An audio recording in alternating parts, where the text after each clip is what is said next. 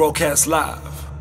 I remember at some point, even till now, Loxion Kulca was literally everywhere in all the stores. When you're growing up with us, see every single person like into Loxion Kulca. Eventually, like I said, into the sneakers, everyone had Loxion Kulca. How were you getting it into the stores? Because it used to move like big numbers. Yeah. So how were you moving it? Were you making it in China? Did you have a local guy doing making your material? Like, how were you getting it into the stores? So big, you know what I mean? It wasn't like a niche thing. When we started, it was niche. It's the stuff that came from us, from our own hands. We started the business with 17 Rand 50.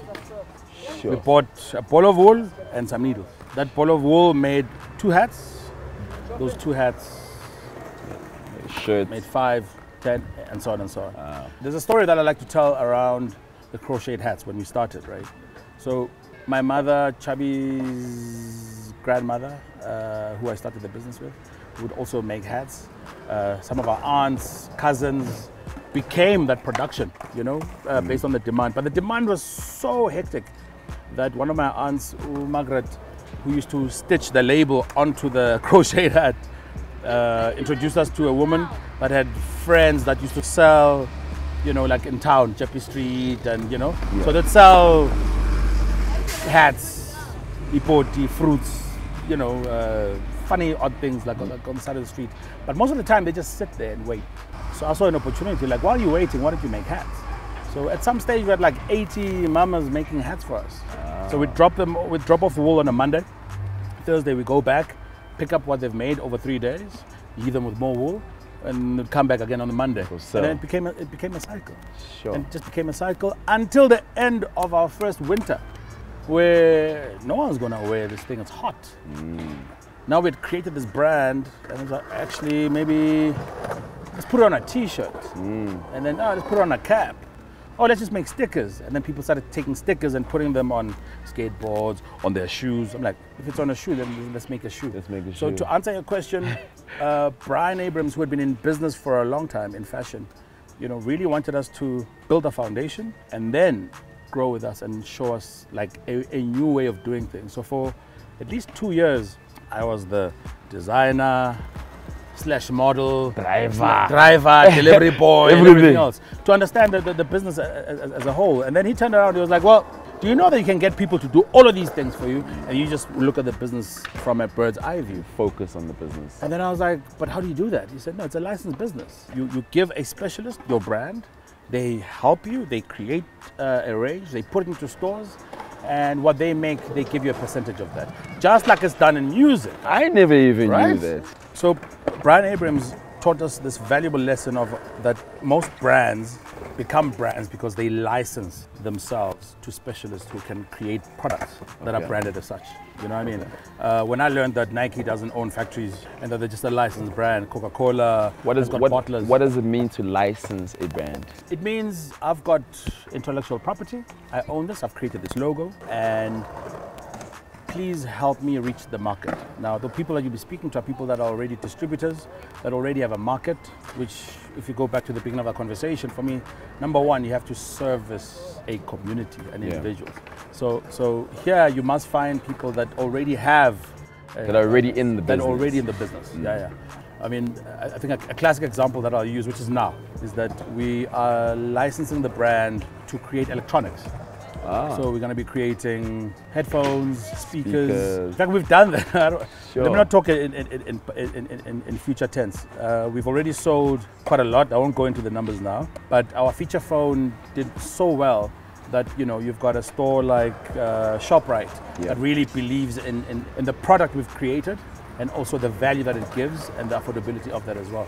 So in the next month or so, people will be able to get our entry-level feature phone from the likes of ShopRite, YouSave.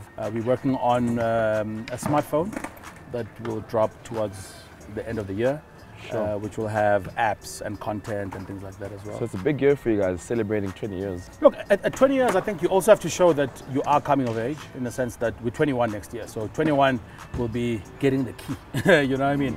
But I think we need to kind of show the authority. I mean, if you're going to refer to me as OG, I need to show why, you know what I mean? And I think it's time we show that we're bigger than fashion, And for example, I really want to embrace the fourth industrial revolution, because when I grew up, my room was my whole world.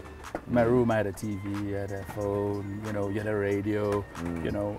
Nowadays, and I see it with my children, you know, their whole world is in the palm of their hand. Yeah, that's it.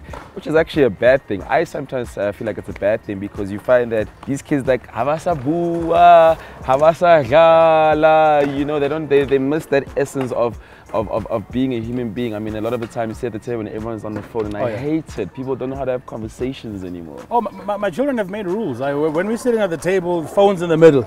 Yeah, you know, that's the only way. And I think, like with everything, it's in moderation. But at the same time, there's nothing that we can do with how things are digital changing. The world is going. And I think that's what the brand is trying to embrace in 20 years. Yeah. You know, before we never needed the internet to persuade people to wear our brand. Yeah. Now I need Twitter, Facebook, Instagram, you know, which took us a while to get into. Yeah. You know, they say you can't teach an old dog new tricks. Yeah. But at the same time, if you know, for me, it's not about the tricks. It's actually understanding the basics, which I think we've been able to do in 20 years. So the future of Loxion Kulca looks promising. Like a super global brand. Nice. We're launching in Los Angeles next year. Nice. We're launching our own stores. Nice. You know, we've got a secret range that we're working on.